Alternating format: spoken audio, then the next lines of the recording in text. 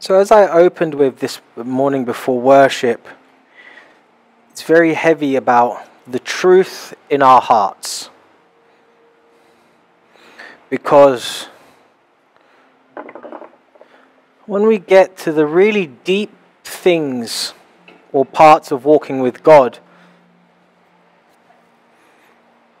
it's never as well, it's actually very simple. It's very, very simple, but the problem is it's not as simple as we think, but it is very simple.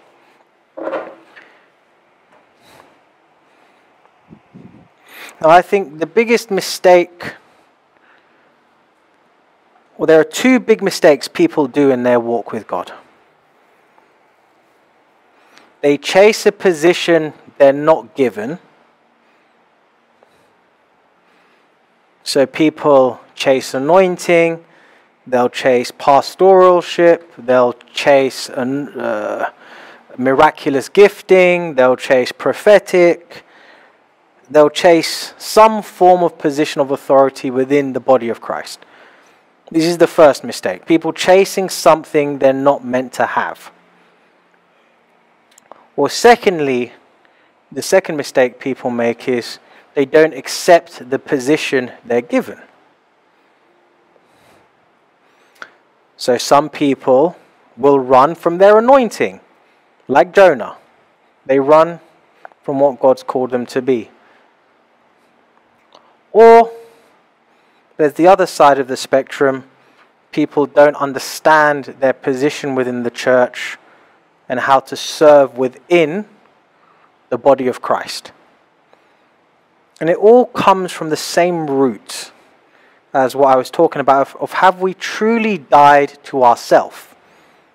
Have Christians truly, truly, truly died to self? Or are we still falling under deception?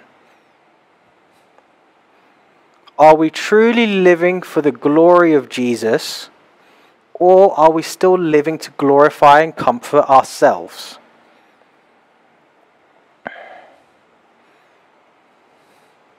Now, sadly, the truth is, for most people, it's they're living to glorify themselves.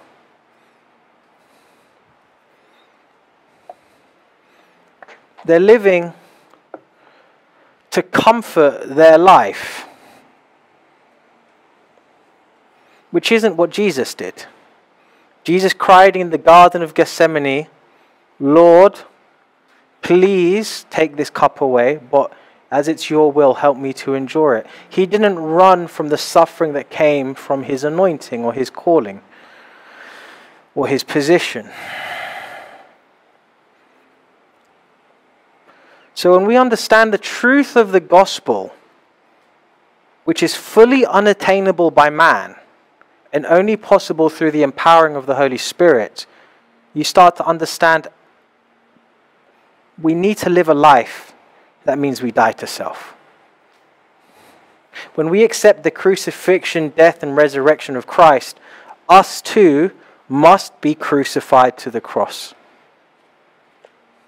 Which means when you are baptized and born again, your old you is left on the cross, and it's a new you resurrected, not for glory today, for an eternal glory that we have faith in. So because we have faith in an eternal glory, we choose to die today. We choose to suffer today.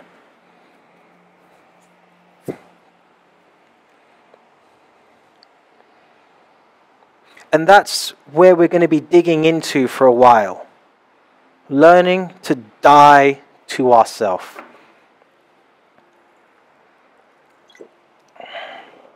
So the biggest mistake that people make, is they believe the church. Now, someone asked me, and I'm sure he'll be listening to this, how is it you know so much? You've been born again just over 3 years. How do you know so much? Did you do theology at university? Did you do religious? How do you know so much? And I said to him, I like to read. I like to read. But the honest answer as I reflected on it, how do I know so much? And I said, God, I know you've gifted me the ability to read, to learn, to digest. But then I look at the stupid book collection, and it hit me this morning as Danielle is reading a book which I haven't read yet. And I said, that's how I've gotten to know so much. I listened to the Holy Spirit from the beginning of my journey. He's the one that told me what to read, when to read, and how to read it. So most of those books I've read, but there are some books I haven't read. But I've bought them under the prompting of the Holy Spirit in faith. And Danielle was reading one of those this morning. And I said, well, that's how I've gotten to know so much in only 3.5 years, is because I said, Holy Spirit, you teach me. Jesus, you teach me. God, you teach me. The biggest mistake people do is they go to the church saying, church, you teach me.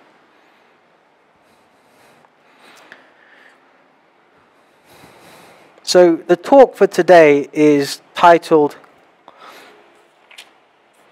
Are You Living Under the Tradition of the Elders? So we'll turn to Mark chapter 7.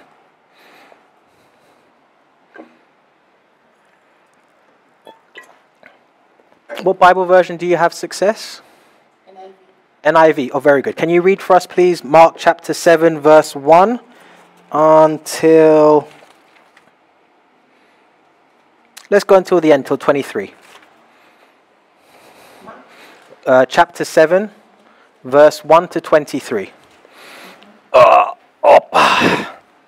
Pharisees and some of the teachers of the law who had come from Jerusalem gathered round Jesus, and saw some of his disciples eating food with hands that were defiled, that is, unwashed. The Pharisees and all the Jews do not eat unless they give their hands a ceremonial washing, according to the tradition of the elders. When they come from the marketplace, they do not eat unless they wash, and they observe the ceremonial washing, according to the tradition of the elders. When they come from the marketplace, they do not eat unless they wash, and they observe many other traditions, such as the washing of cups, pitchers, and kettles. So the Pharisees and the teachers of the law asked Jesus, why don't your disciples live according to the tradition of the elders instead of eating their food with defiled hands? He replied, Isaiah was right when he prophesied about you hypocrites, as it is written, these people honor me with their lips, but their hearts are far from me. They worship me in vain. Their teachings are merely human rules.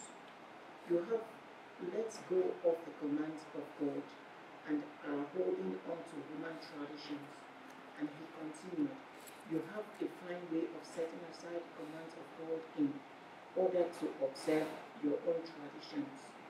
For Moses said, honor your father and your mother, and anyone who curses their father or mother is to be put to death. But you say that if anyone declares that what might have been used to help their father or mother is korban, then you no longer let them do anything for their father and mother. First, you nullify the word of God by your traditions that you have handed down, and you do many things like that. Again, Jesus called the crowd to him and said, listen to me, everyone, and understand this. Nothing outside a person can defile them by going into them.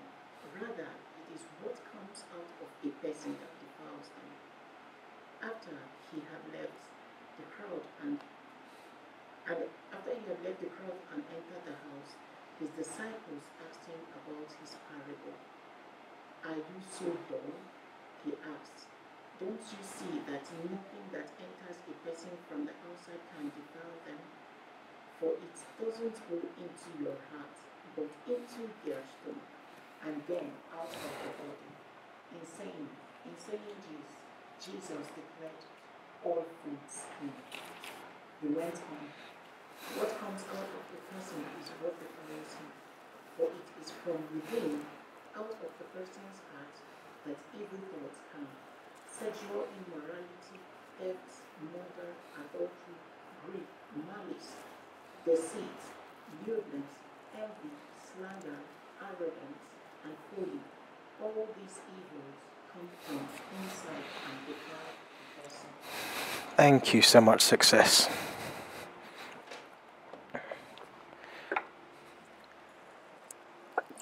So we see here Jesus talking and debating with the Pharisees, with the church at the time. And the people didn't understand. Why aren't your disciples washing their hands? Why haven't they come? Why haven't they washed their hands 7 times before eating? Why are they eating with dirty hands? Don't they know what to do? And the same thing happens in today's world. In Christianity, in charismatic movements, within religious systems, not just Catholicism, Orthodox, Anglican. They go, it's just the way it is. But just because that's the way it is, doesn't mean that's correct. So when we look in today's churches, and I was speaking to a brother about it, and he needs to speak to his pastor to try and get some advice. And he's been trying for almost 1 week to get hold of the pastor, and I hope today he's speaking to that pastor. But that's a problem. How is it it's taken more than a week for someone who's in need to try and get hold of their pastor? That's a problem with a religious system. But that's just the way it is. No, that's not the way it is. That's not the way it's meant to be. The people in leadership are meant to serve the sheep. They're meant to be like Jesus, who lays down their rights to serve their community. But pastors have always got good salaries. It doesn't mean it's correct. Because the Bible shows us that people in leadership are meant to use their goods to serve others. But you have to have your own privacy. That's what the world teaches. The Bible teaches us to open our doors to each other as family. But the Bible says you have to worship in the temple. Yes, the Jewish temple. And then they worshipped in houses. So if you don't have a Jewish temple, you worship in your house. But the Jews are cut off and we're now an inherited race. We're now the chosen people. No. The book of Revelations very clearly shows we are grafted in. We are not replacements. You are allowed to sin. It's okay. Jesus forgives you. Don't worry about it. You can keep on sinning. We're always going to sin. We're imperfect. And until we are resurrected, we're always going to sin. No, that's not what the Bible tells us. The Bible tells us, yes, we will always sin, but we do not allow sin. We must change. It's okay. You let people come into your church. Don't worry about it if they don't change. You trust the presence of God to change them. No, but that's wrong. The Bible tells us we have to cut off from our church community those who choose to be unholy. Now you can start. Now I'm just picking the obvious things. These are the obvious things within the church system that people just take as, well, this is just the way it is. But that's not the way it is. And these are all things which we have to reflect on in our lives and our walks with God. Are we behaving and doing things because that's what the Bible tells us, or because it's what the church has told us?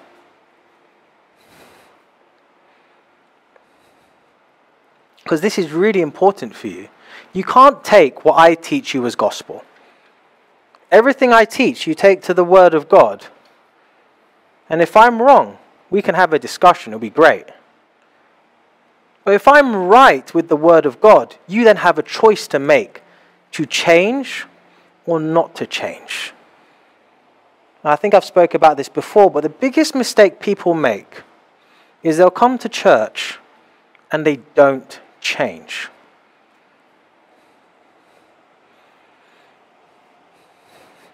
So for me, as I've been sitting with the Lord this week, and He's really highlighting a lot of things to me about the truth of how I behave, what I do, And I was speaking with the same brother I was just mentioning earlier. I was like, gosh, I've got such a long way to go till I've died to self. I've really got a long way to go. I'm not even close there yet. The Holy Spirit, when you let him speak to you, will tear apart all of your self-glorifying things when you decide to yield to the honesty of your heart. And the Holy Spirit can really be quite more strict than a wife telling you can't have chocolate cake on a Saturday night because I had cake on Friday night and I'm now allowed cake once a week.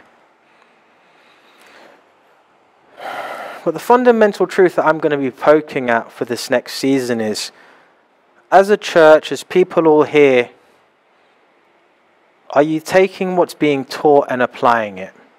If you're not applying it, why not? If it's because you don't believe I preach the word of God, why do you come? If it's because you believe I preach the word of God, have you checked it to the word of God? If you've then checked it to the word of God and it's proven to be true, why haven't you changed?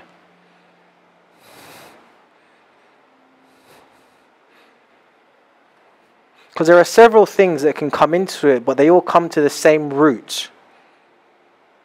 A reluctance to die.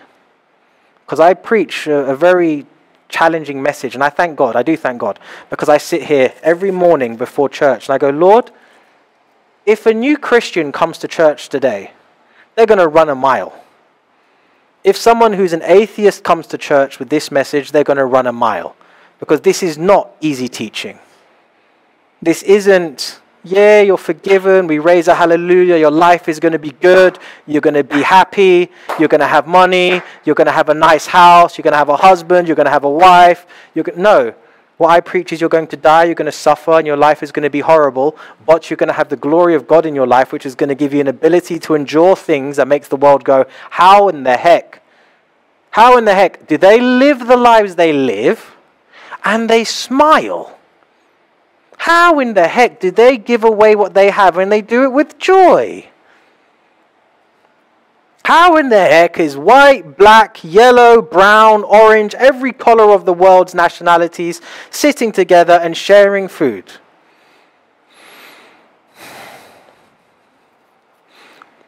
But then this is the thing. I'm not here to evangelize. I'm not here to preach a nice message. I'm here to teach you the truth. And you then have to go, am I willing to accept the truth or not? Because I've sat with the Lord over this, and I'm like, Lord, where's the growth? Where's the change? Where's the multiplication? And the Lord said, I'm not ready yet. And I'm like, okay. And he's then showing me where I'm going wrong, where I've still got a lot to die to self. And I go, okay, I've got it, God. I've got a lot of work to be done. Then how can I communicate this message to the church?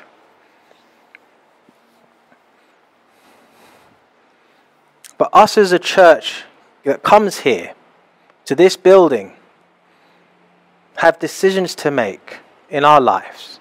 Because no one forces you to come. No one forces you to listen. You come freely, you listen freely. It's your choice as to what you will do with it. In the same way Jesus teaches the parable of the talents, you can see every teaching that comes out of this church as a talent that's been given to you. Will you do something with it? Will you make a change in your life? Will you start to step in the right direction? So as we go back to digging about self and elders and listening to churches, whatever I teach, reflect back. Have you been making change in your life over what's been taught? And I've said this many times. If your life is the same today as it was last month, as it was 3 months ago, as it was 6 months ago, as it was 1 year ago, are you being a tree? Or are you being a rock? Because trees or vines grow. They bear fruit. They change. They change to the environment they're in. Rocks do nothing. They stay the same. They're useless. We are living trees that bear fruit. We are grafted into the vine. We are grafted into the living vine that is Jesus. All of the trees and things we have that's living change. So we too must change. So we must reflect, have we grown in the past seasons? If not, you can think, have I fallen into the trap of the church system? Because the trap of the church system is, I come here every Sunday, I clap, I worship, we listen, make some highlighting, make some notes, go, oof, that was a tough message. Then we go home and we don't change. It's like I taught the other week, the parable of the seeds. If the devil has come, he's taken the seed, and there's been no change in our lives. Because even the way we look at church is a trap. It's a tradition of the elders. Coming to church once a week because it's just what we do is nonsense. The book of Acts shows those who have encountered the presence of God, truly, devoted themselves daily to the teachings, devoted them daily to the act of breaking bread, devoted themselves daily to singing psalms and hymns. There's nothing in the Bible about once a week raise a hallelujah.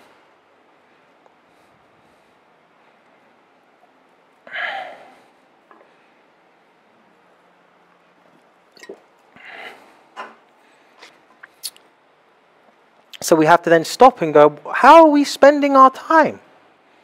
Are we making changes, or have we fallen into the habit of church? Because you can go to the best church in the world, the most anointed, the most spirit-led, with the heavy presence of God, and even the Bible shows, by the end of book of Acts, people were already falling away. The letters show 30, 40, 50, 60 years after Jesus' resurrection, the churches were falling away. The book of Revelations, the final warning to the churches were falling away. You cannot rely on the church system for your salvation. You have to rely on your relationship with the Lord. And it comes here in Mark 7 at the end, from verse 21. From within, out of people's hearts, come evil thoughts, sexual immorality, thefts, murders, adultery, greed, evil actions, deceit, self-indulgence, envy, slander, pride, and foolishness. All these evil things come from within and defile a person. Now, I'm going to paraphrase this into real-life thoughts, and this is just taking what Jesus teaches on the Sermon of the Mount. Now, what Jesus teaches on the Sermon on the Mount is, if you look at a woman and you find her attractive, it's already the same as adultery. That's the truth of the judgment that comes. So let's see. From out of people's hearts come evil thoughts. The system here is so unfair. Because I'm black Nigerian, man, I can't get a job. I wish I could get my revenge on this country. It's not fair. Evil thought. Being unhappy at your country is an evil thought. Sexual immorality. Oh, he or she is attractive. Oh, that's sexual immorality. Boom, done. Forget it. Theft. Well, theft is the same as coveting your neighbor's goods. Oh, they have such a nice house. How blessed they are. I wish I had a house like that. Boom. That's theft. That's your heart done. Forget it. Murders. Oh, that person is so annoying. Murder. That person makes me do extra work. Murder. That person's lazy, evil thoughts. Then nothing has to come out.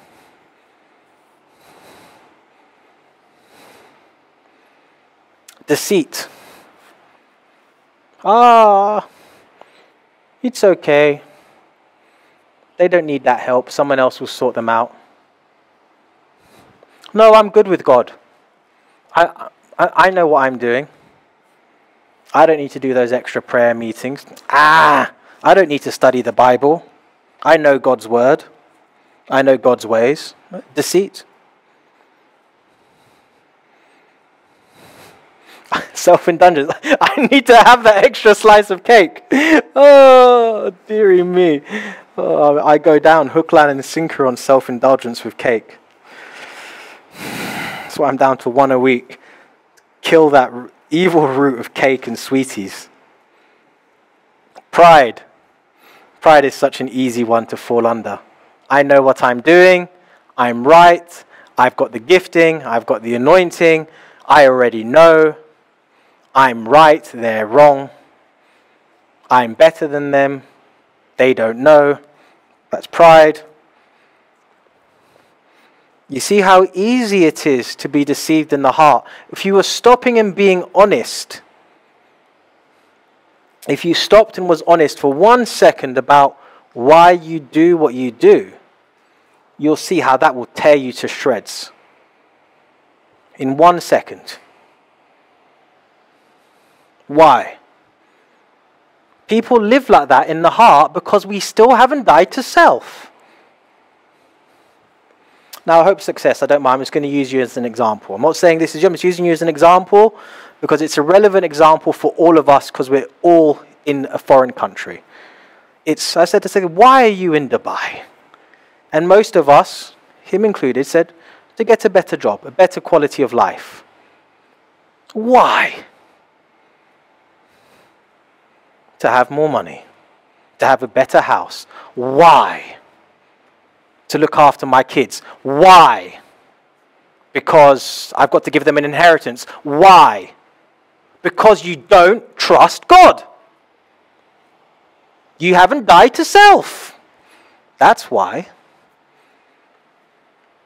Or, it's so hard I'm using as an example, I'm not saying this is true. Life is so hard in Nigeria. Why? Because I don't eat. Why? Because there's nothing here. Well, so why are you leaving? So I need to have a better quality of why? Because you haven't yet died to self. You still don't trust God.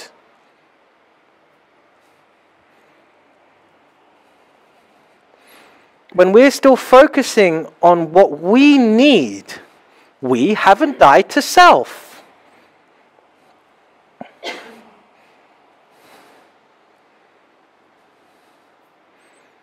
Does that make sense? When we're still living for what we need, or what we believe the world tells us we need, or even what the churches teach us we need, we still haven't died to self. Because fundamentally, what does Jesus teach us in his prayer to the Lord? Please give us our daily bread. Not our inheritance bread, not our next life's bread, not our great-grandchildren's bread. What happened to the servant who buried his talents? He was a servant of the Lord. He got given his talents. He buried them and did nothing with them. What happened to him? Got thrown into hell with a gnashing of teeth where the fire doesn't burn and the maggots never die, because he didn't use his treasures. He buried it. So when we're building an inheritance for next year, for next generation, guess what? We haven't died to self. Greed. We are being like the Israelite people that said on the first day, "Oh, all this manna," and tried to store up the extra. And what did God do? Took it away.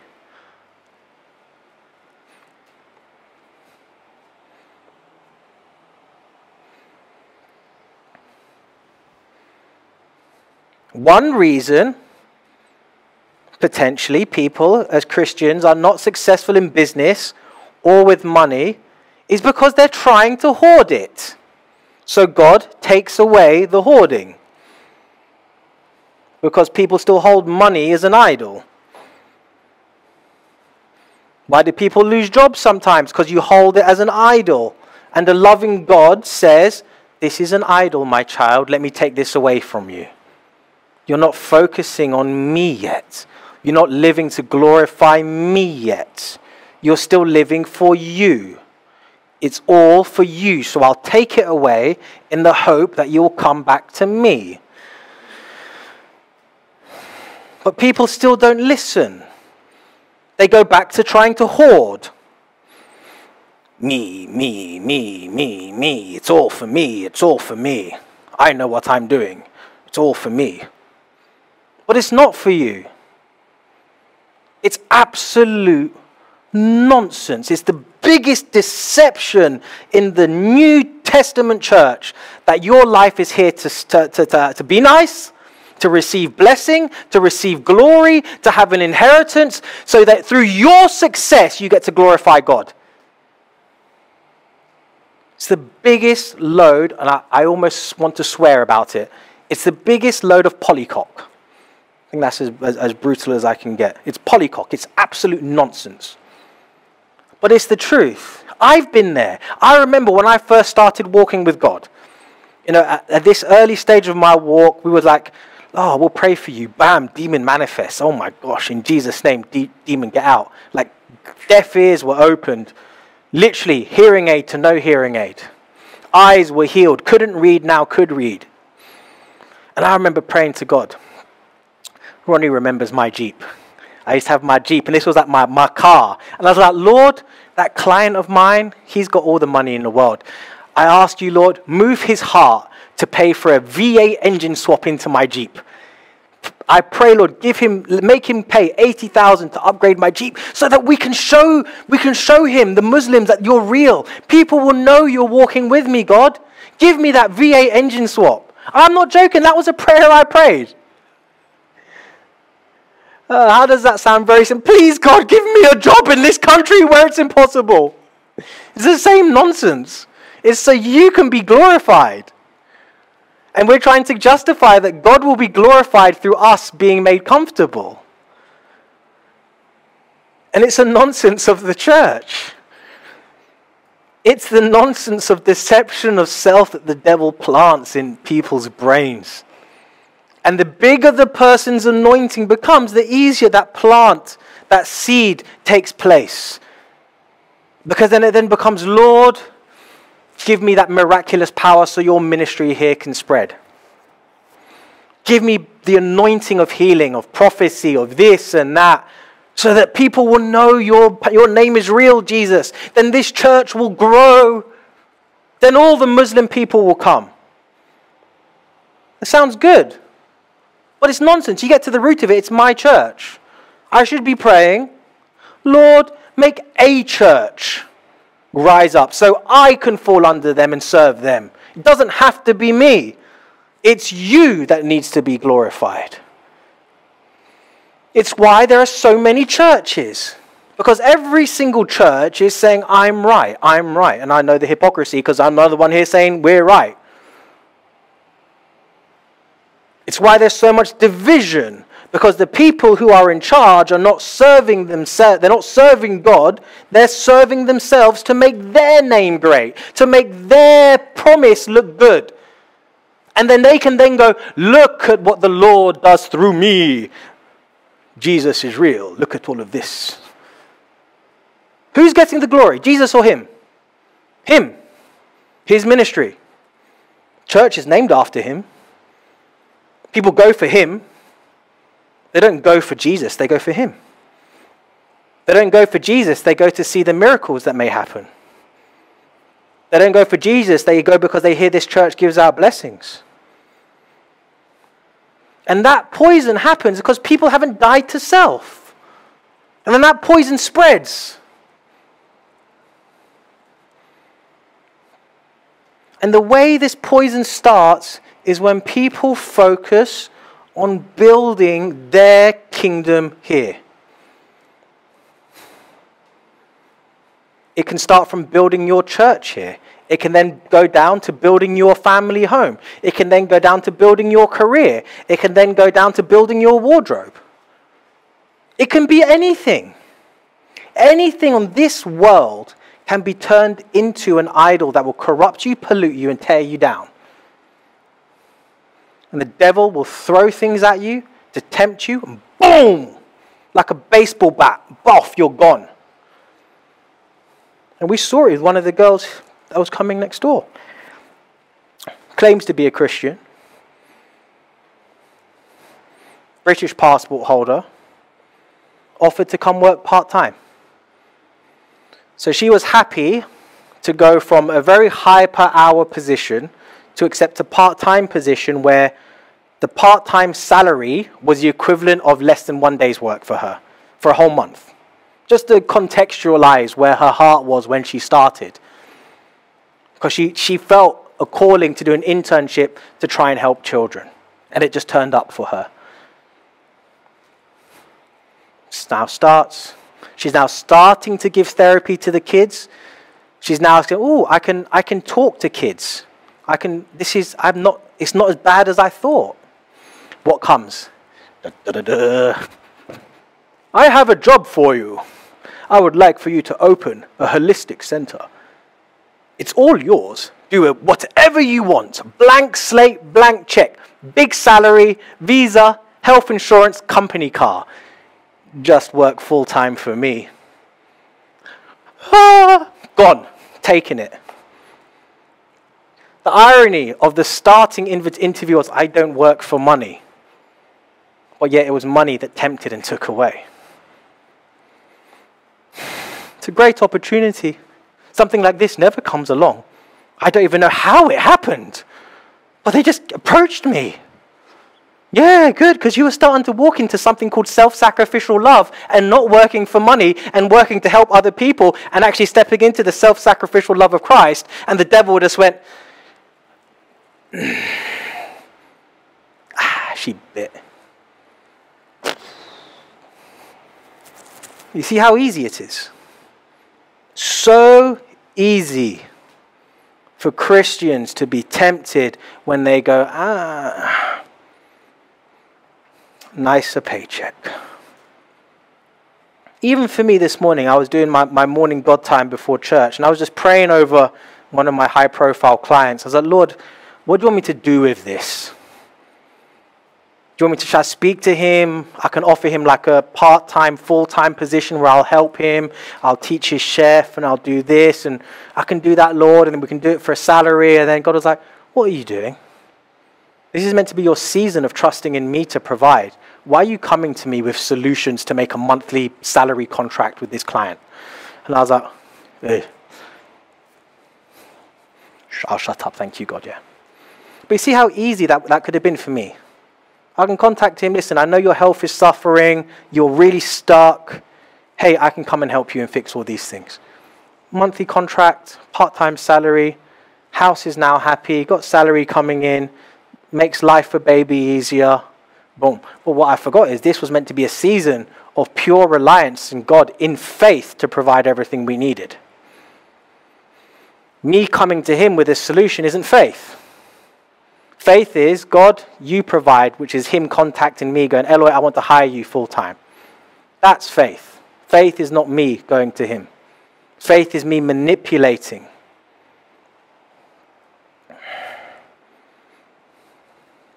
So you can see how easy it is for us to live for self when we're not being honest.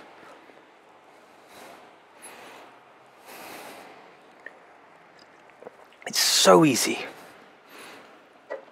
So easy.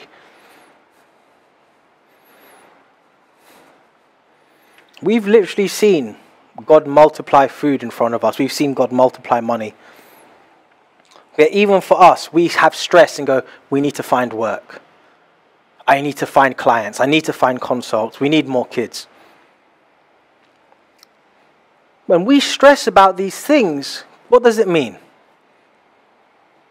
it means I still don't know God good enough to trust him to provide what I need today. I was saying to the other brother that I mentioned earlier, I said, I've realized it, like God's really poked me. The money I've sold from the Jeep is still sat in a savings account because I don't know what to do with it. Now, wisdom is to wait till God tells me to do something with it. But unwisdom is also to sit on it and just save it. To hold it. I know for me, I'm waiting for after child is born to then release that. Because we don't know if our health insurance is going to cover. We've got the cheapest of the cheapest health insurance, the minimum one, because that's what the law stated, which covers absolutely nothing for us. It's absolutely useless. It just steals money every year because our faith is in God to heal us. And if God wants us to be sick, God wants us to be sick. But the cheapest cost to give a birth here is 10,000 dirhams. Cheapest. That's the minimum package you'll pay to give birth in Dubai. No complications, no epidurals, no aftercare. That you go in, whoop, out, clean, go. That's in and out on the same day. 10,000 dirhams.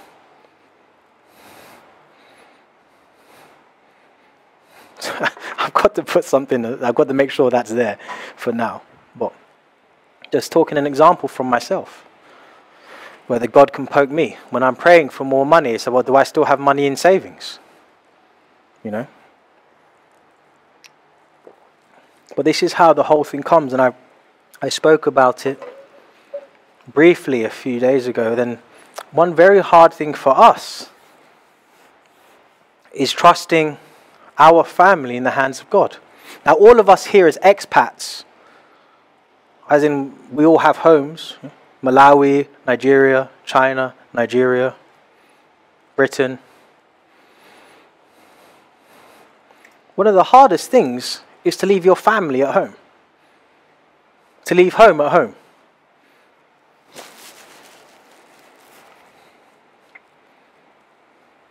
Now what do I mean by this?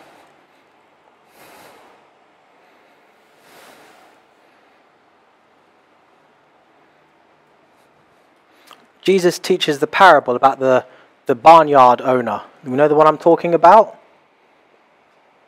The man with the barn. And then his barn is full, so he builds a bigger barn. And then when he builds his bigger barn, what happens? He dies. And then where does he go? Hell. So even for us as expats, that bigger barn theology is the same as our finances. Are we storing for a tomorrow that may never come?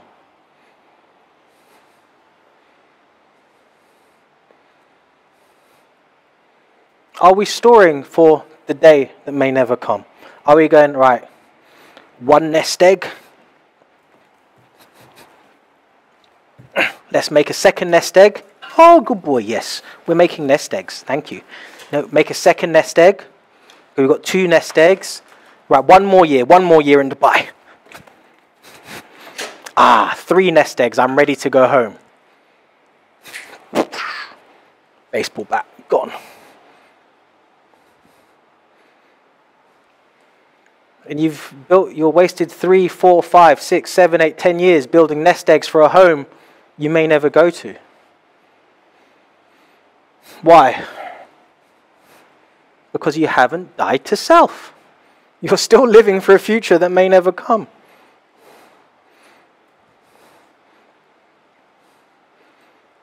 Living for a retirement that may never come. It's my biggest fear. It's a genuine fear of mine that I have. I'm like, Lord, if I live to the age of 80, which I don't think I will, if I live that long, God, I have no pension. There is no investment plan in place. I'm going to be working until the day I die. Oh God, I can't be putting people's weights on their bars, doing nutrition plans while I can't be doing that. Lord. Oh.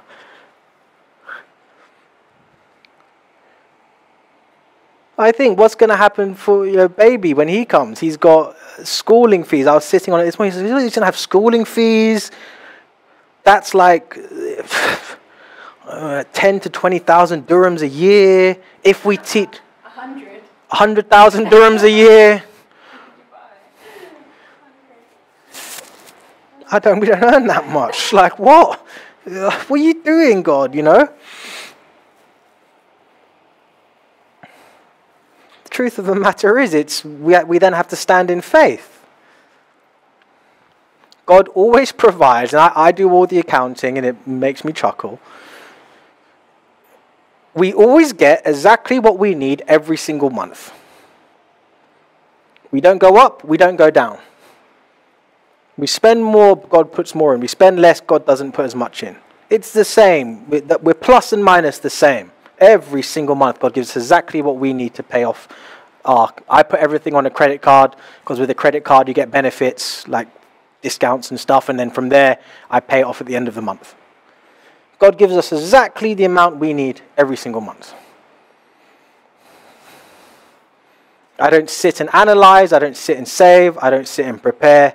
I just pray over every single decision, and then God provides most decisions.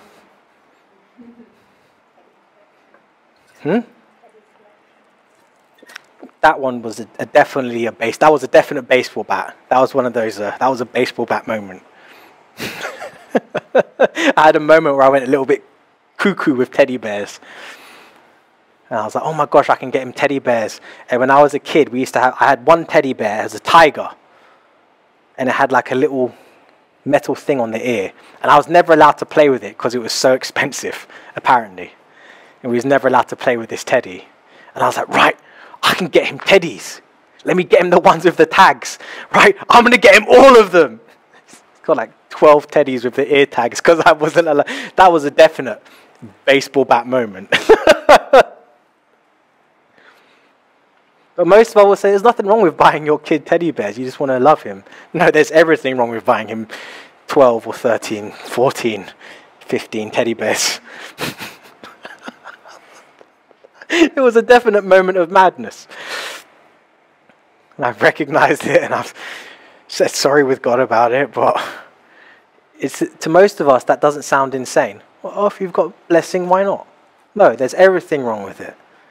Because that's living for self. That's greed. That's gluttony. That's self-indulgence. He needs one teddy bear. Maybe two of the same one, so when one's being washed, you can punk him that he's always got one to stop him crying. That's wisdom. To get two of the same one. Getting 15 different animals so he's got his own like zoo is definitely not wisdom. But he's got his own zoo. I should have laughed. But this is the truth. This is the truth of heart corruption. It's so easy to make it, well, you know, I'm here to serve the Arab people and this and that, and then my clients, they're going to understand it, and it's going to look like we're normal people to them. And I can create all sorts of deception in my heart about why it was okay to buy him 15 teddy bears of different animals. Well, they're the only toys he's getting. He's not going to have an iPad. He's not going to know what a TV is. Forget PlayStation. He's going to be playing imaginary zoo, imaginary Noah's Ark, until he's like my age.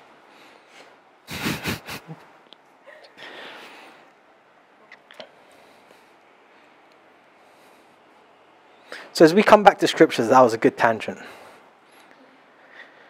Eloy, you're being a little bit ridiculous, I think. You're definitely not talking the word of the Lord, I hear you say. What do you mean, die to self, all this? You're talking nonsense. Don't build an investment fund. Don't build inheritance. Don't build a restoration. Don't build. Just focus on God and your heart. What nonsense, I hear people thinking. Let's turn to Isaiah chapter 2.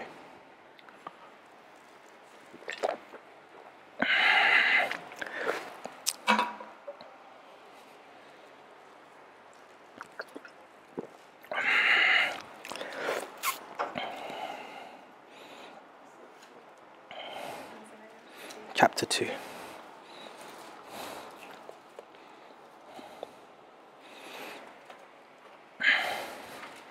Now I'm going to read, Danielle, can you read for me verses 1 to 4 This is the one which people really love from Isaiah 2.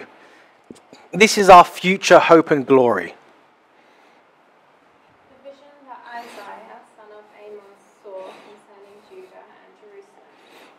In the last days, the mountain of the Lord's house will be established at the top of the mountains and will be raised above the hills. All nations will stream to it, and many peoples will come and say, "Come, let's go up to the mountain of the Lord, to the house of the God of Jacob. He will teach us about his ways, so that we may walk in his paths. For instruction will go out of Zion, and the word of the Lord from Jerusalem. He will settle disputes among the nations and provide arbitration for many peoples. They will beat their swords into plows and their spears into pruning knives. Nation will not take up the sword against nation, and they will never again train for war." That sounds nice, isn't it? Nation and nation, everyone goes to the temple of the Lord to learn his ways. There's no more weapons. Everyone is now farming. That sounds nice. And I look forward to that day.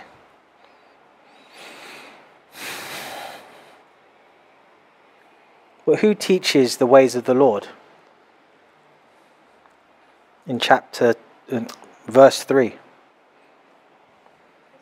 He will teach us his ways, so he may take us on his paths.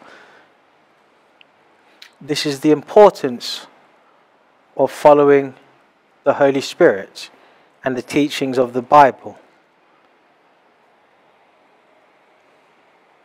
Because God is the one who teaches us. And our future hope and glory is for that day when his new Zion comes. Well, let's look at the next verses that people really don't talk about. I'll read. House of Jacob, come and let us walk in the Lord's light, for you have abandoned your people, the house of Jacob, because they are full of divination from the east and of fortune tellers like the Philistines. They are in league with foreigners.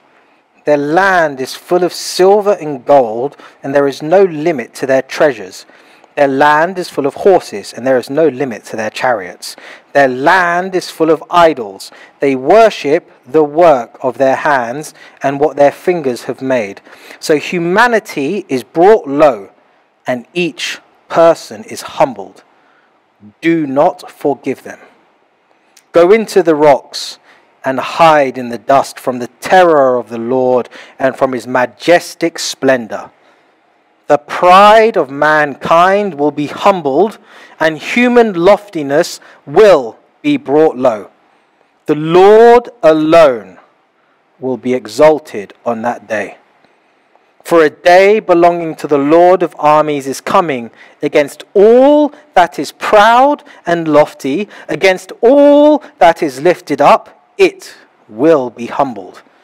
Against all the cedars of Lebanon, lofty and lifted up, against all the oaks of Bashan, against all the high mountains, against all the lofty hills, against every high tower, against every fortified wall, against every ship of Tarshish, against every splendid sea vessel. The pride of mankind will be brought low, and human loftiness will be humbled. The Lord alone will be exalted on that day. The idols will vanish completely. People will go into caves in the rocks and holes in the ground, away from the terror of the Lord and from his majestic splendor, when he rises to terrify the earth. On that day, people will throw their silver and gold idols, which they have made to worship, to the moles and the bats. They will go into the caves of the rocks and the crevices in the cliffs, away from the terror of the Lord and from his majestic splendor, when he rises to terrify the earth. Put no more trust in a mere human who has only the breath in his nostrils. What is he really worth?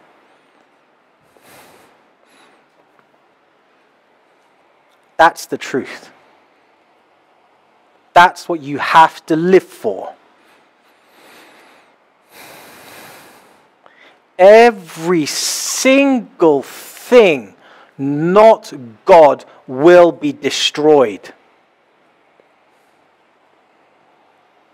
There is nothing that will survive that is not glorifying God.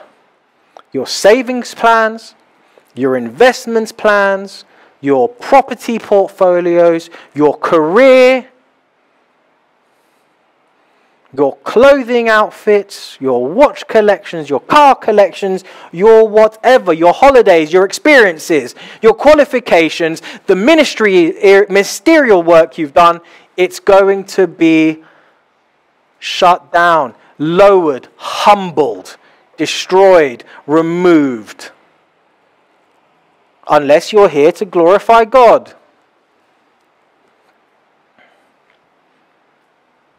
So you can see how it's so easy to listen to the churches, to fall into deception of habit. But when you really wanted to get to the nitty-gritty of every single thing, whenever we put a stipulation on anything, we are still living for self. So, for example, I will only do this type of work. I have not yet humbled myself to the Lord's will. I will only eat this type of food. I have not yet humbled myself to the Lord's will. I will focus on doing this with my money. You have not yet humbled yourself to the Lord's will. I will only dress in this certain way. You have not humbled yourself to the Lord's will. Isaiah, a few chapters later, spent 3 years naked, walking amongst Jerusalem. We won't go into Ezekiel.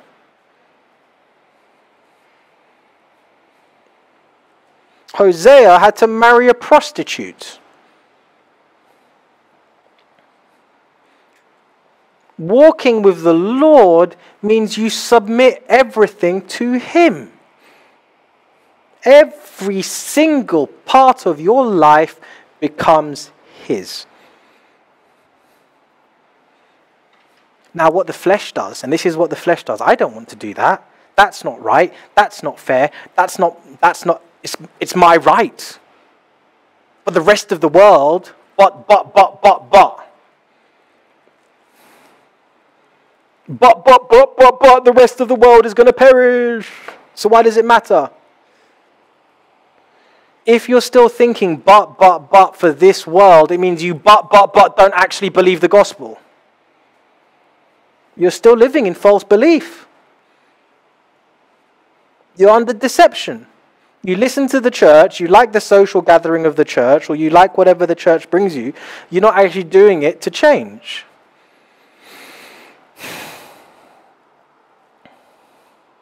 Because when Isaiah listed here in verses 13 onwards, cedars of Lebanon, oaks of Bashan, high mountains, lofty hills, high tower, fortified walls, ships of Tarshish, every sea vessel. He's naming all of the things that the people then thought were amazing. In today's world, every iPhone, every investment portfolio, every business plan, every CV, every stock investment, every crypto account, every whatever, it will all be brought low and humbled.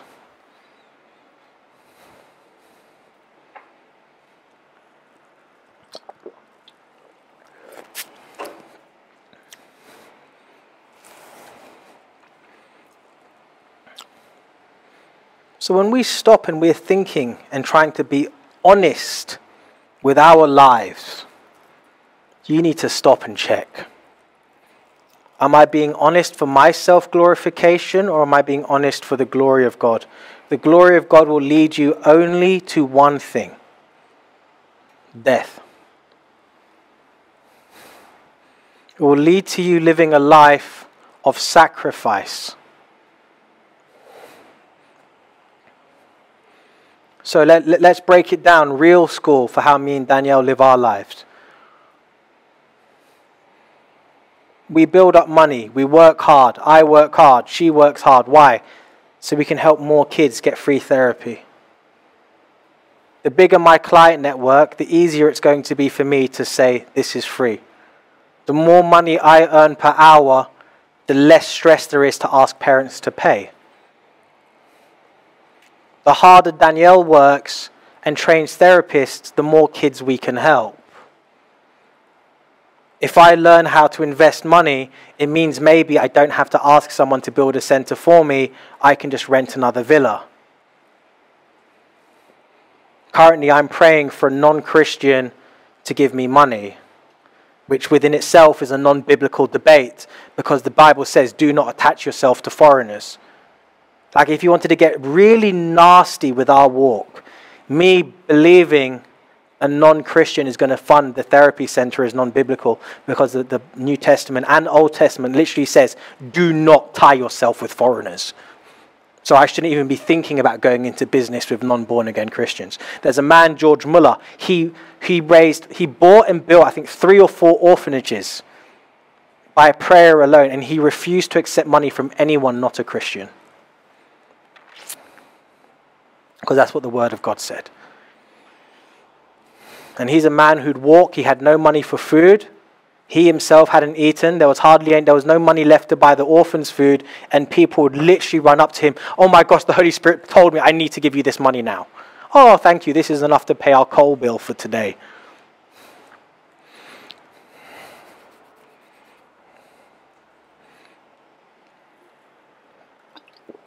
So for us, when we look at our lives, everything we're doing is trying to build next door. It's hard. It's really hard. It's very stressful. It's why times like last Sunday can sometimes happen. But when it gets hard, we have to get stronger in the Lord and sit, Lord, your will, not ours. I don't want to do this life, God, but I know it's your will. And even we were talking about it this morning, it's so hard. But that's the truth of our lives. And it's the discussions we have, and it's how we pray and how we sit into it, because we're going, Lord, I'm not building money back home. I'm not trying to build a house in the UK. I'm not thinking about investing in Spain. I'm not thinking of setting up permanent residency here and creating a business so I can retire. I'm just thinking, how can I build something to serve the vision God's given me? And that's what we do. Everything we do is built to somehow create this vision God's given us of a community house that helps the needy, and through that the manifest presence of God falls, which brings people to Christ. Where the kids come in broken and disabled and they walk out healed on the same day. We've seen foreshadows of this as kids have entered and they start talking when they've never talked before.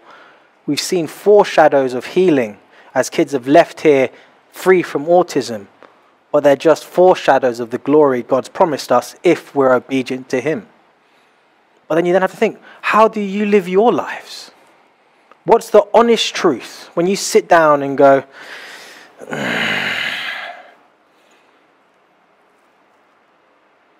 what am I doing with my money? Because that's what it all boils down to. That's why Jesus says you'll only serve God or money. Money is the biggest devil to people. And you sit, what do I do with my money? Am I using it to build a vision of God, or am I using it to build a vision of me?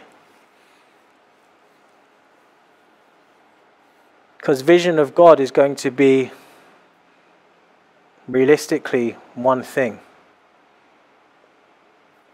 helping the brokenhearted of society, fighting injustice. Because that's what the Bible talks about, being a voice for the afflicted. Who's helping the orphans and widows. In the Psalms it talks about God answers the cries of the orphans and widows. The people that are afflicted by war. Are we building things to help those people? Our build is to the children that are rejected in society. There are many noble callings. There are many disabled people across the world that are rejected in society. On top of that, Malawi, Nigeria, how many street kids in China, how many orphanages there are where kids are just abandoned. Are we using our resources to help them? How about in the war-torn countries like Somalia, where the men are just killed and the women are left raped?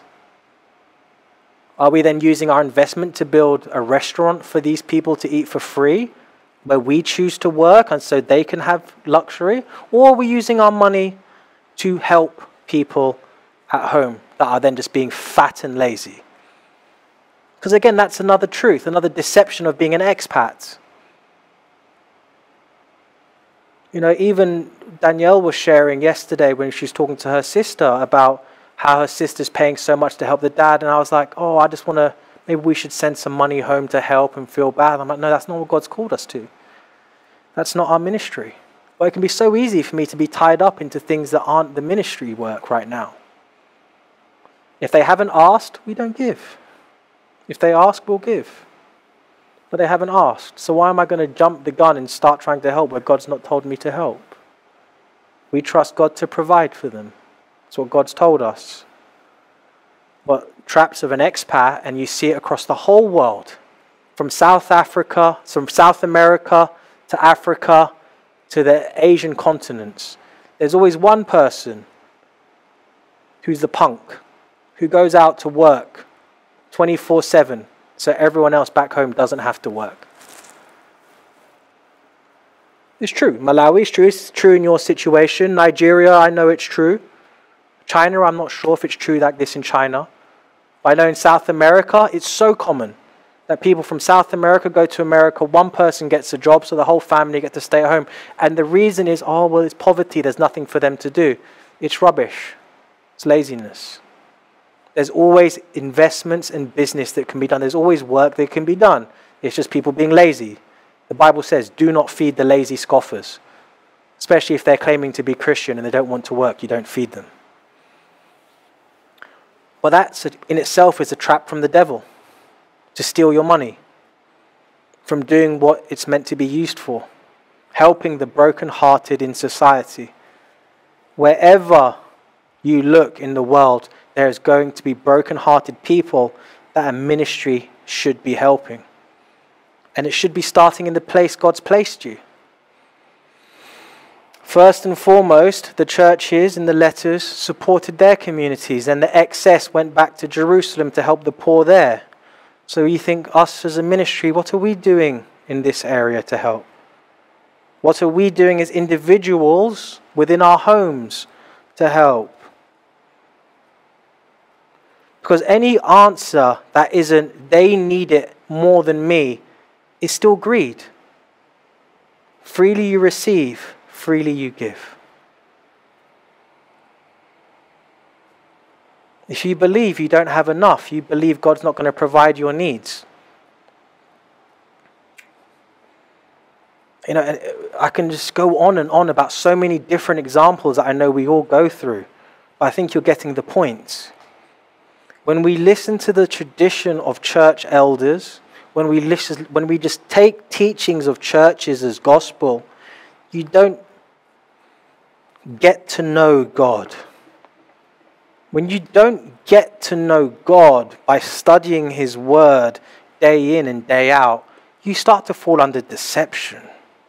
Now, I'm not saying you all get to this point today where it's like, he's right, let me just Control, Alt, Delete, give everything away and start helping the poor. No. Well, unless Holy Spirit tells you to do that, go to town. I'm not going to tell you don't do that. But what's the takeaway? It's actually stopping and reflecting now. As I feel God pulling me and Danielle into a deeper season of dying, I'm going to pull the people that want to come.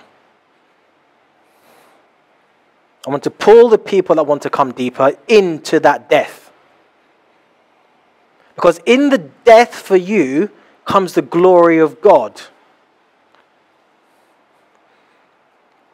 The disciples didn't receive the glory until they die to self.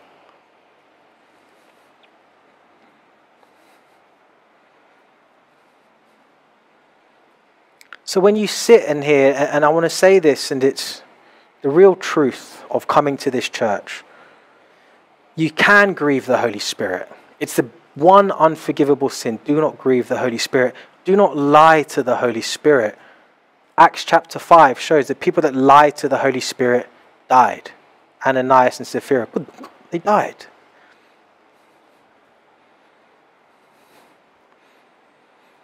I want to raise up a church that wants to die to self. That wants to lay down its rights in a city that's all about self, that's all about greed, that's all about using people. I want people that come here to lay it down and just say, I'm here to die. I'm here to give up every single one of my rights as a human being, in the same way that Jesus gave up every single right as the Almighty Lord of God, Lord of hosts, to come as a man. We give up every single one of our rights as a human being in order to be used by God. It's not comfortable.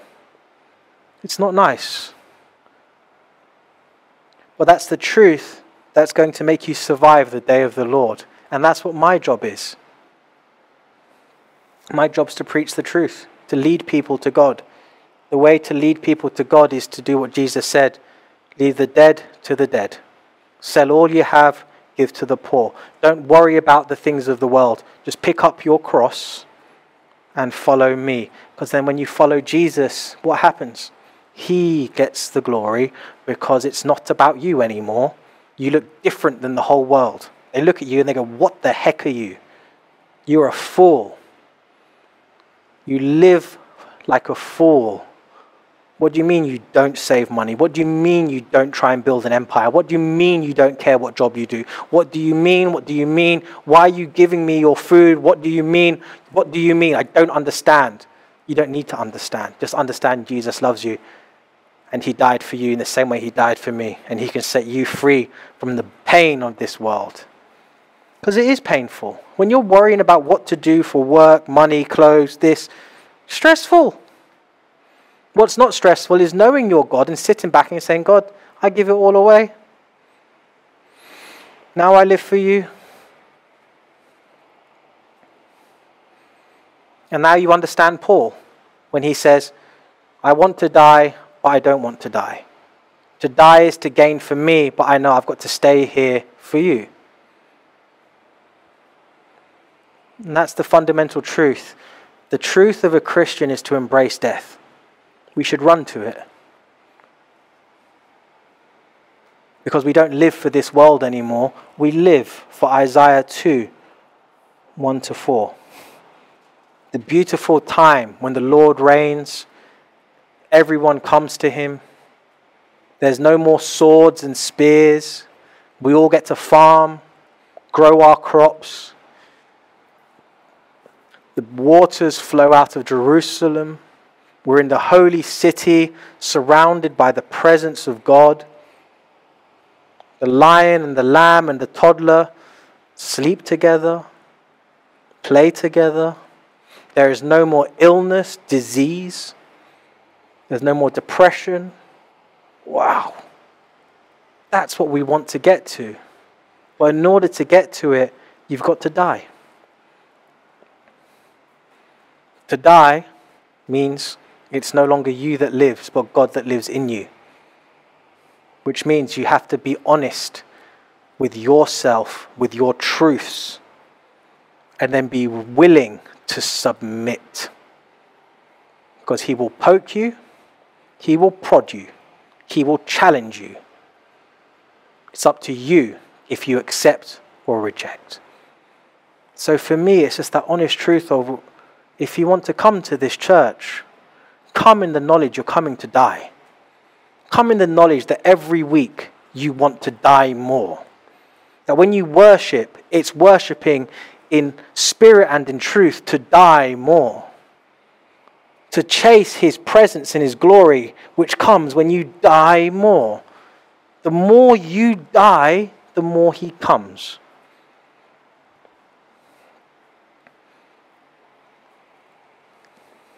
Because there's nothing else worth living for. That day of the Lord will come.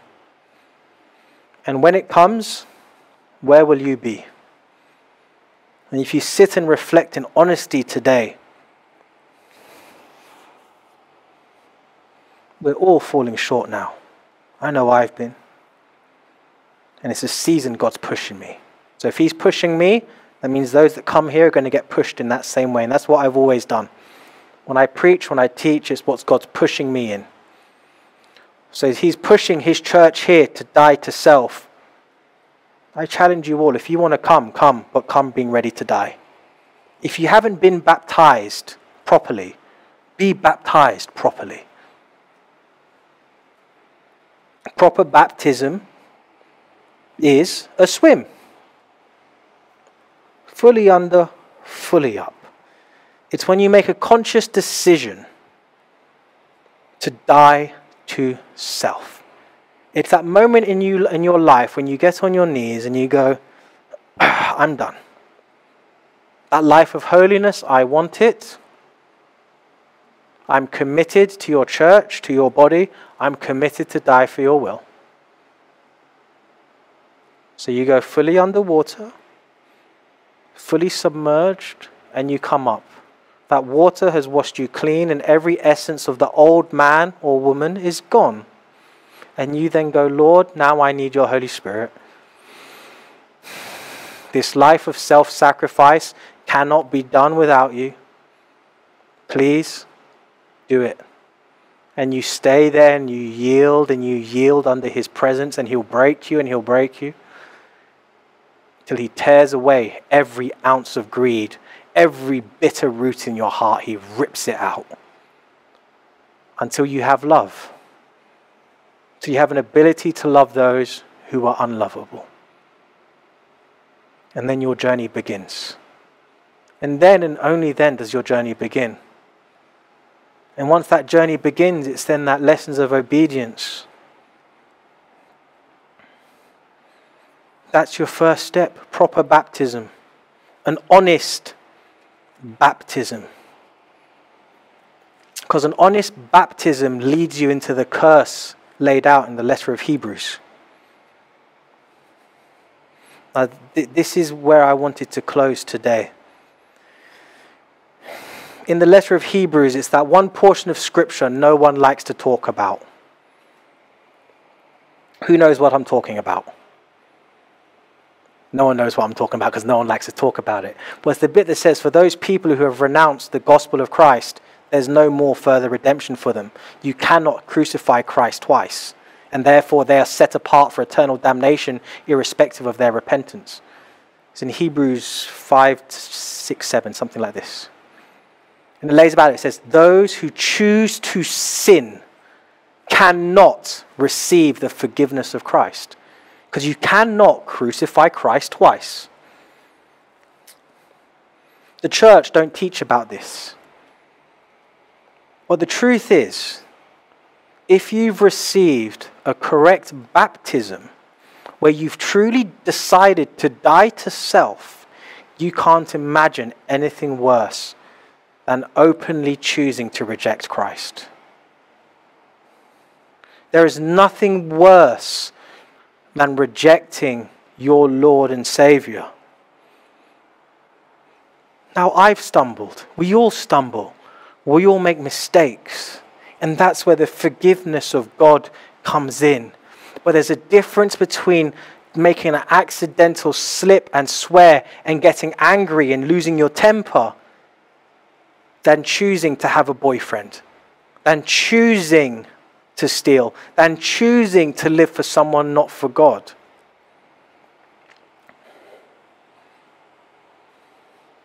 And that's the horrible truth.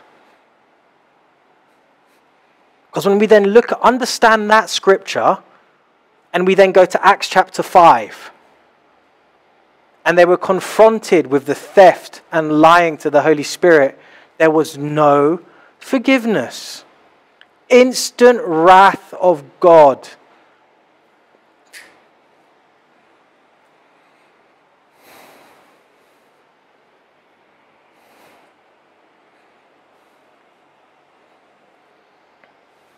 And you see now why you shouldn't listen to the churches. The churches don't teach you the truth. The truth is, Paul warns about the reason many sick are and dying is because they're taking communion in an unworthy manner. The unworthy manner is a state of sin in your life. The reason most of the church are not dead yet is because they were never baptized correctly. It's because they haven't chosen to die for self. And that's what baptism is. Baptism is that moment in your life when you truly go, I have decided to die to my hopes, my dreams, my ambitions, my comforts, my rights as a human being that the devil tells me I deserve. Because you don't deserve a nice house, you don't deserve nice clothes, you don't deserve a nice career, you don't deserve a nice husband, a nice wife, you don't deserve anything. The only thing you deserve is the fair judgment and wrath of God for being an evil created being. We get given the grace of God through the sacrifice of Jesus to be forgiven, to be washed clean, so we can start again as his children, which starts your life of obedience, which brings you to change, which brings you to that reflection of, have I actually changed from the sermons I'm listening to? Or am I just listening for the sake of listening?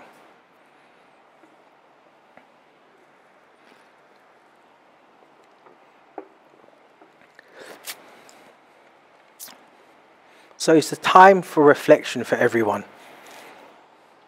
To come to this church means that conscious decision to die to yourself.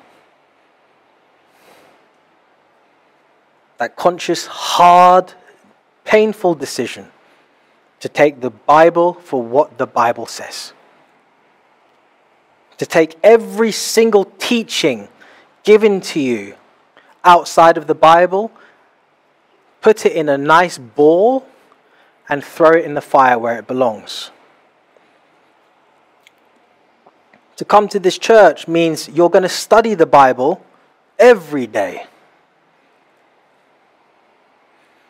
Because if you don't study the Bible every day, you don't know if what I'm telling you is true or not. If you study the Bible every day, you'll recognize 70% of what I'm talking about is actually just quoting scriptures.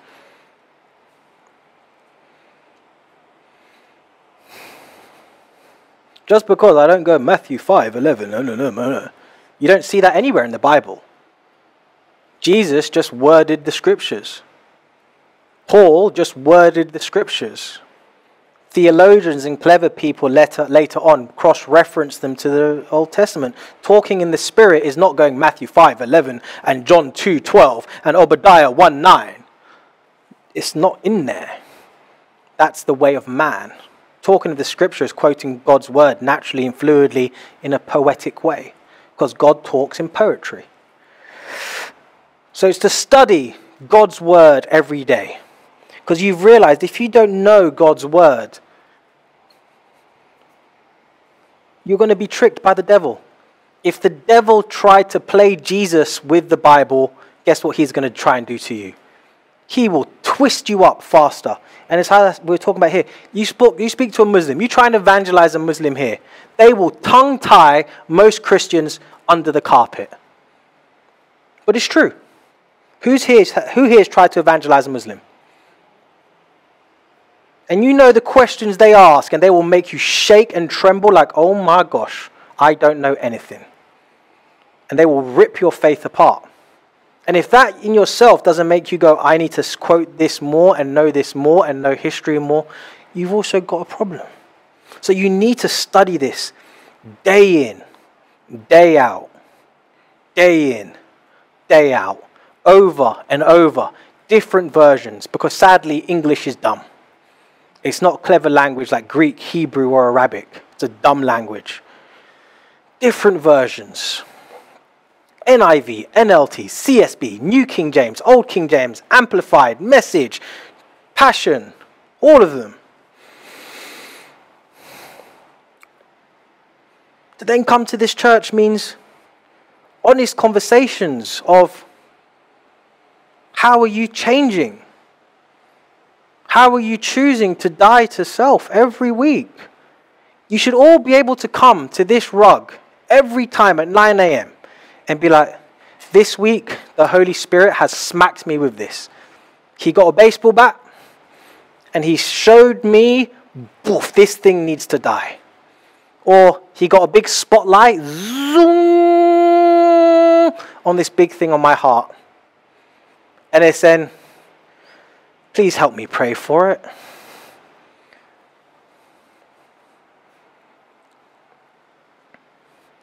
Because that's what it means to walk with God. The biggest concern is when people come to an open table of confession and they have nothing to confess. If we can go, oh, the week's been blessed and the week's been good and nothing's gone wrong in my life and the Holy Spirit hasn't convicted me, guess what? You're not a child of God. Because, again, back to Hebrews, God disciplines his children. So, you will be disciplined, and every week there must be things that you can go, help me, I'm being disobedient to this, I'm being a naughty child. Because God knows that's what I'm very much like this. Like every time we go to worship in the beginning, I've got to get it out. Or I just be silly. Because naturally I just want to go off and do my own thing, claiming to be led by the Spirit. But I'm not anointed as the worship leader, that's her position. So when I'm trying to run off, oh, that's where the Holy Spirit's leading me. No, it's not, Eloy. That's my imagination. Holy Spirit puts her as the worship leader, so I have to fall under her submission. So next time you'll notice, she has hand signals now that I have to follow. And you'll notice sometimes she has to do it twice because I've already gone off in my own little planet and I'm wandering away. So before we worship, I have to practice, and I've got to get this thing out of me that makes me go ding, ding, ding, ding, ding. We always have things that God's working on us on because we are disobedient little children. And that's how God treats us, because that's the truth of what we are. Children, you give them an inch, they take a mile. Kids in Dubai, you give them an inch, they take 10 miles. So when we understand the battle we're facing in this city, the spirit that rules this city, you understand how much more important it is to be obedient, because this is a city of give and take, where everyone takes, everyone breaks the rules, everyone takes advantage, no one plays by the system doesn't even follow the system. It's a city of carnage and disroyalty, all based around greed. So how important is it for us as children of God to be making sure we're falling under the conviction every single day? So it means being honest with yourself every day, every week, that you should be able to come to this place and be, either I've had some crazy revelations from the Word of God. Every time I go through it, beginning to end, I get new revelations. Every time. Every time you go through it, you go, I don't believe that. I've never noticed that before. Like even here, like this was one I got a couple of weeks ago in Genesis. And Danielle got it this morning, we were talking about it this morning. And we talked about it. And I was like, wow. Where is it? Where is it?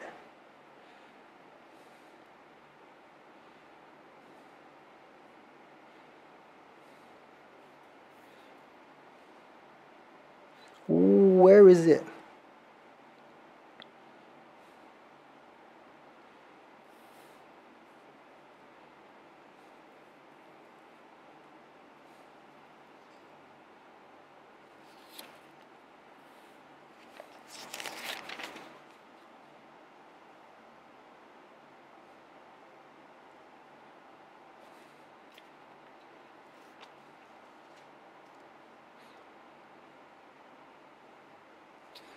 In Genesis 2, verse 9.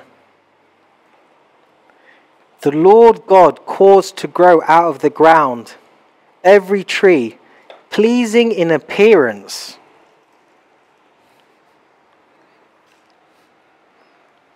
Pleasing for appearance. God made the trees so that they would be pleasing for us to look at. God made the trees and the flowers so that we could enjoy looking at his creation. How many times I've read Genesis? I can't even count. And he made every tree that was pleasing in appearance so we could enjoy the beauty of his hand. Wow. That was a new revelation I got a couple of weeks ago. Danielle got it a couple of days ago, and we were talking about it this morning. No matter how many times you go through this book, you will have new revelations. So if every single person here is reading the Bible every single day, you should be able to come here every Sunday with, bruh, have you read Obadiah? Oh, not in about 6. You know this in here. This is what it sounds like. Wow, that's a deep revelation. We must always, to not come with a revelation from the Word of God says you are not nourished by the Word of God. I'm sure we can all talk about a nice meal we had. I know I had a nice steak the other day. I can talk about that. But we should be able to talk more about the nourishment we've had from here. So every day, people in this church must be beginning to end people over and over. You get to the end, you go back to the beginning. You must have a version you are reading beginning to end. If English isn't your strength, pick your native language. If your native language isn't your strength, pick the Message translation. It's the Harry Potter version of the Bible. Very easy reading. You study the word in the country you're in the language you're in. You must know the word of God in English, and you must be fluent in English. How can you evangelize in an English-speaking country if your English is not good? I personally believe if you are the churches here should preach in 2 languages, or 3. English, Urdu, and Arabic, and that's it. You shouldn't be preaching in Filipino, Telugu, Indian this, Hindi, Chinese, or Tea. Well, no. It's the languages of the common man of the land we're in, which is English, Arabic, and Urdu. Those are the 3 common languages of Dubai. So us as a church must teach in either of these 3 common languages. Why?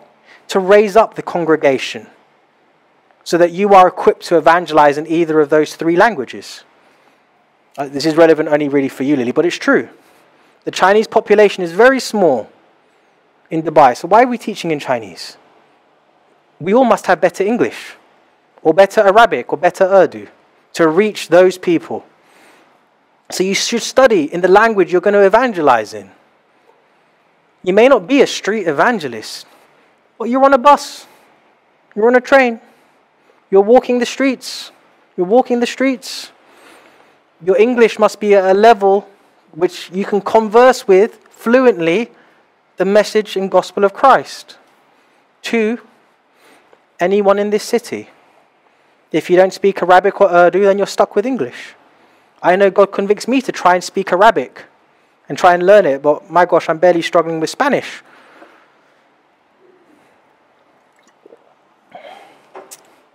So you must study this every day. In the language you know you're going to be preaching. And so for you, Lily, with going to New Zealand, really important. Get strong in the word in English in English. Because in New Zealand, they only speak English. And you need to be strong and fluent to give that foundational knowledge for the Holy Spirit to teach in English to people. After studying the word every single day and being in a position to get revelation to teach and to share, because realistically, I should be able to sit down every Sunday and go, Ronnie, your revelations from your Bible study this week, please teach to us.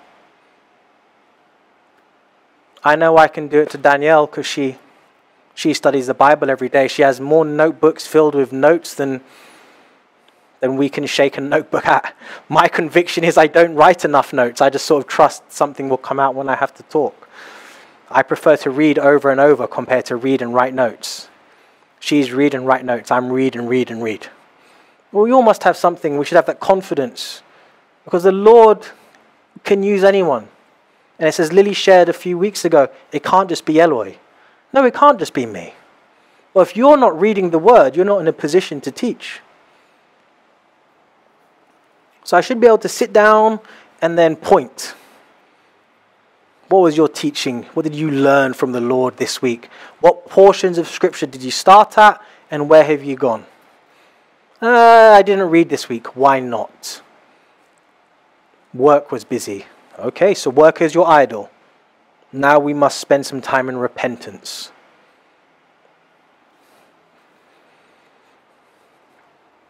So we all must study and read. From there we all must be ready to die. Which means that honest time in prayer before the Lord where you let him search your heart. Because that's what the scripture says. He will search your heart. And he will change. Two masters cannot be in the same vessel. So we all should be able to come to this rug or that table and go, this is uncomfortable for me because the flesh doesn't want me to talk about my sin, but yeah, this week this has been my conviction. And I know it's hard. It's very hard. But that position only comes if you're being honest. And if you can't be honest with man, guess what? No way you're being honest with Holy Spirit. Because that's what the Bible says. It says, if you can't love your brother, how can you love someone you can't see? If you can't fall under the authority of man, how can you say you're falling under the authority of God you can't see? So therefore, if you can't be honest with man, how are you being honest with? You're just deceiving yourself in prayer. So you must then be open to dying to self, which means you should be able to come every week and be like, this is the season I'm in. And sometimes it can be the same season. It can take time for a weed to get pulled out because you've got to make sure there's no other weeds, but you must be able to come and go, yeah, God's working on this thing in me. Great, let's pray over it.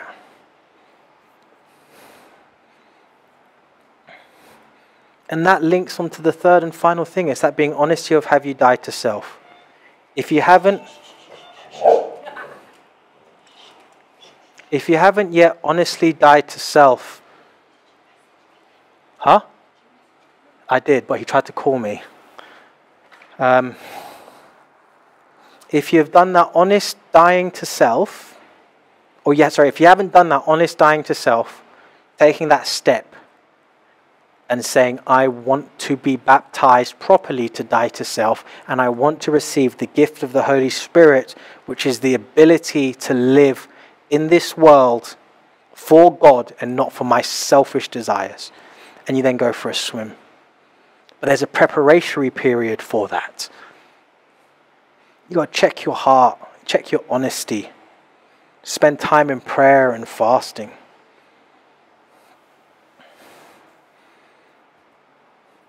And from there, it's then your commitment that if you're coming here, it's because you want that journey. You want to partake in that journey. It's because you've realized the ways of the world, they're not fruitful anymore. They're not helping me.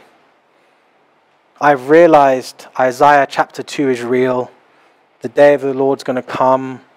Trumpets burning, people fleeing and hiding. I don't want to be in that crowd. I want to be in the crowd that goes with Jesus. And you guys, that's what I want.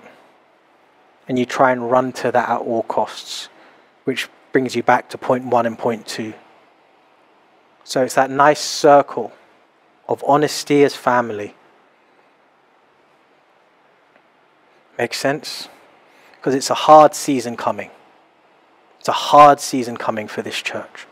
But God has promised much to this church. He has promised much to the city of Dubai, but to where much is expected, we have to do much.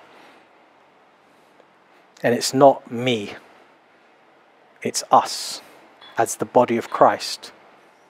It's us working together as a family, which means some are intercessors, some are voices, some are instruments. Everyone has different parts, but it's then being open to be used as a part. And that only happens if you know step 1, step 2.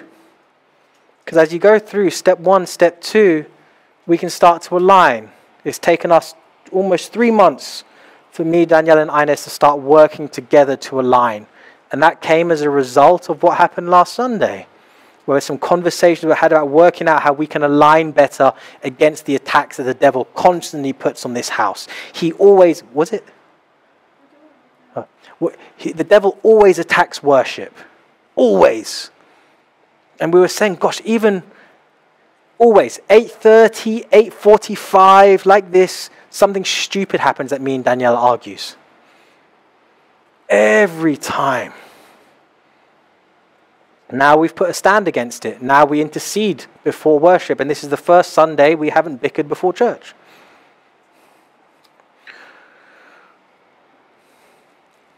What it takes working as a unit, which only comes if, like for example, Ronnie, just silly example. I'm on the bus. There's always 2 Filipinos, 1 Bangladeshi, and 1 Sri Lankan, and 1 Indian. Okay, find out what language the Indian is. Telugu. Okay, great. Are they Christian? No. Are they born again? Are they Christian? Yes. Are they born again? No. Okay, good. Then how can you get them? Well, I'm not too sure. Well, let's start praying for these people. Let's get their names. Let me get you some tracts. I'll go to the Bible bookstore, because I can go to the Bible bookstore, and I'll give you tracts to give to them. Pray and intercede how you can teach the message to these people. The people in your flat, the people in your jobs, the people in your flats. If they're not saved, why not? How can we save them? Are we praying for them? Are we making active steps to evangelize them? Are we being an example of a self-sacrificial servant to them? Silly example. Student life. Room shares, student life. And it's like, are we cleaning up the dirty dishes that they leave there? Or are we shouting going, hey, punk, clean your dishes. There's only 1 pot. Or are we going, oh, okay, it's okay. I'll clean it for them and I'll use it and I'll cook my food and here, I'll put a nice Tupperware. I know you're busy and stressed out. Here's a nice bit of cake for you for tomorrow. Silly example. But it's a practical real life example for us to sort of check our heart posture. Because our heart posture should be, they're not saved. They need this cake more than I do. They need that time to do the dishes more than I do. Because if they don't sleep, God won't sustain them. If I don't sleep, God will sustain me. If I don't eat, God will sustain me. Because I know my God can do everything. Why? Because I know him well enough. Why? Because I study him every day. And I know God's with me. Why? Because every day he convicts me of sin. Every day he's disciplining me. So I know I'm a son and daughter, and I know I can step into the glory. I can step into those promises because I'm doing my part. And that's why people then don't have faith to self-sacrifice, because they know they're not doing their part. So they know they can't step into the glory of sacrifice. So those are the takeaway points from today. Don't listen to the church. Don't listen to me. Listen to this. You'll know you're listening to this if you want to study it. If you don't want to study it, you're not yet born again. Because if you're born again, you've recognized this is your daily bread. This is the only thing. And I've realized now, even on my Sabbath, on my sleep-in day, I still wake up earlier than everyone else. And I get at least half an hour in the Word. Because if I don't do this every day, I become very grumpy, I become snappy. The old man starts to like, I've got a space. I've got a space. He hasn't had breakfast yet. He's hungry. I've got a space. I can do some terrorism here. And that's what can happen on Saturdays if I'm not careful. And it's happened a few Saturdays in the past. So to then come to this church is to commit to a church. Commit. And when you commit, it's like a marriage. You're all in. So it's turning up to every single prayer meeting. If you don't have a job. You don't have a job, there's nothing you can... You have a job, there's nothing you can do about it. You work until 9 p.m. It's turning up if you have nothing else to do.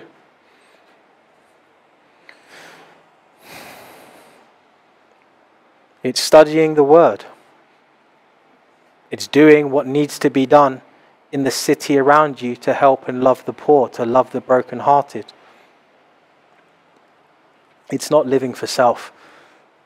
I'm really in this mood where I don't want people to come who are going to live for self anymore. It's time to die. Us as a church needs to die. I'm walking around and I'm seeing how broken this city is, how many people are going to hell, and it's because we haven't died to self. God's heart is for them. And he says, if there is just one heart for intercession. But while we're still focusing on what we're doing, we're not dead to self. And it's why the glory doesn't come. It's why the miracles don't happen. It's why the people don't get saved. Because all they see is self. They haven't yet seen God. So it's to build a church that are now dying, active in death to self. Which means if you turn up, you're turning up in the confidence that you've studied the scripture from Sunday to Sunday. You've taken the sermons and you've gone, let me find something to implement. And I want to come and share a testimony. It's to say, I want to turn up and have a conviction of sin, and I want to be able to confess publicly where I'm falling short. Because that's what the Bible tells us to do in the letter of James. Publicly confess your sins to your elders and you will be healed. I'm tired. Well, maybe there's sins to confess. I've got allergies. I've got allergies. Maybe there's sins for me to confess. I don't know. I've got to spend time with that. Yesterday I had a very bad allergy attack for 4 or 5 hours, non-stop sneezing, wiped me out, exhausted. You understand what I'm saying now? The time for self is over. The time for God has come. America has gone too far. Canada has gone too far. UK and Europe have gone too far. We found out, we was researching, in Germany, 2017, the law was passed in Germany that parents could mark babies as non-binary. 5 years ago, in Germany, that law was passed for parents to be allowed to say a child is not a male or a female, even if they've got the obvious male or female parts. To let the child have a decision if they want to be a boy. 5 years ago, in Germany, that happened. So we can think and look, the world, the time is near. And it's time then for those who want to come here to be honest, to grow now. It's a time to grow. I'm not going to tell you it's easy. I'm going to tell you it's hard. But the one promise I will give you, and it's the promise that God says, is you will have an eternal relationship with him. And where he is, you can endure all things. Why? Because when Jesus had all of the skin off his back, he'd carried a cross, been spit on, been ridiculed, then was nailed to the cross, and then was mocked. That was a lot of pain. What was he able to say? Lord, please forgive them, for they know not what they do. If our Lord could go through that and still say that, and he offers us to do greater things than that, I can promise you, no matter how hard your life gets, you will be able to have the grace of the Lord to love and forgive those who may mistreat you. And it's not easy. But through discipline and obedience to Him, you will get there. And that's the people I want coming to this church. Because it only needs 2 or 3. There's already 2, 3. This side is set. It's your choices, how you want to live your lives. But at least you can be in the knowledge that when that day comes, you can't point to me and go, why didn't you tell me? I can go, no. On the 16th of October 2022, every single one of you here today was told, your hearts are corrupt. We're all still living for self. I can point out every single one of you right now which things are in your hearts and your lives. That's what Holy Spirit does. It tells us. That's the truth of prophecy. It's seeing into hearts.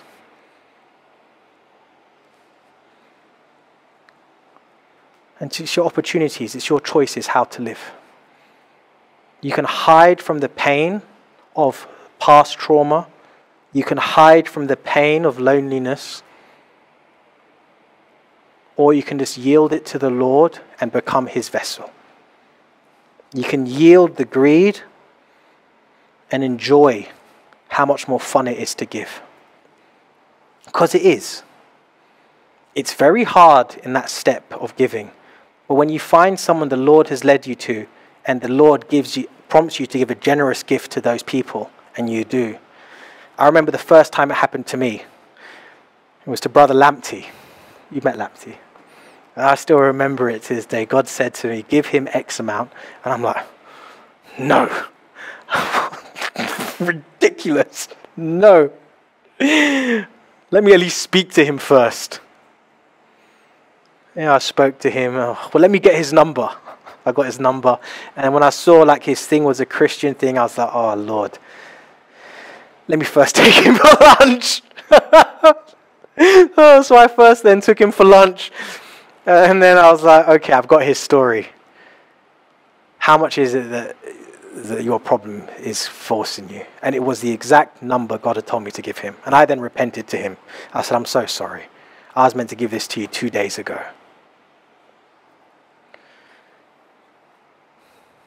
But I had to check. I didn't trust. I was like, that's a large amount of money, God. What did...